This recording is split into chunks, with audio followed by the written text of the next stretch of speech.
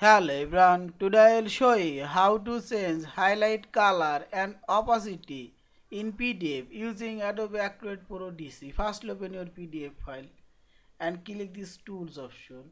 Here we will find this comment option, click here and select this highlight option. First I will highlight text and here we will find this color option, click here and click color. This color already changed. Also you can change here highlight color opacities and select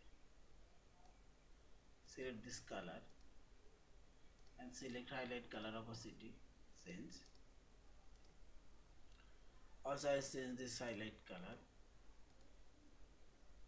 red and color opacity. Yeah, this is. And finally click this file option, save or save as your PDF file. Thank you for watching. Please subscribe, like, share and comment.